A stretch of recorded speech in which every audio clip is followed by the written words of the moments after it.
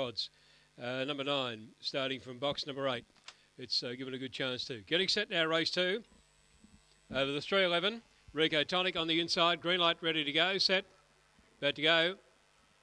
Race 2.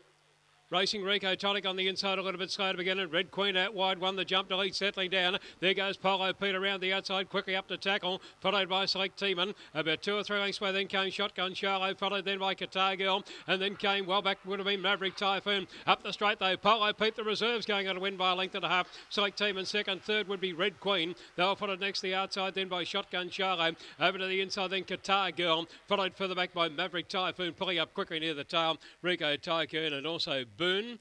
And the time race number 2 showing around 17.865.